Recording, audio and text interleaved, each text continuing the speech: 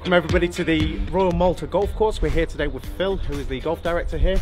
So on the 8th of May we're going to have the iGaming Invitational Golf Day, and from my side I'd like to extend an invitation to all the professionals in the iGaming industry to come and have a great day with us on the 8th. We're going to have a Scramble event. It's going to be fun, great prizes, great competition, and I'd like to see you all there, so please come along. So this is Henning, who is the golf pro down here at Royal Malta Golf Course. Yep. He's, as you'll hear very shortly, he's a German golf professional.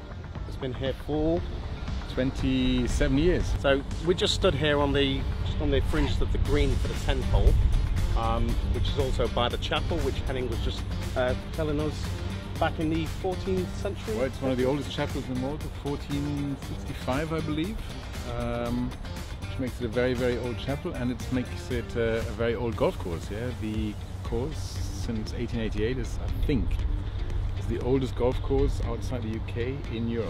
And what's the total length and the parage of this course?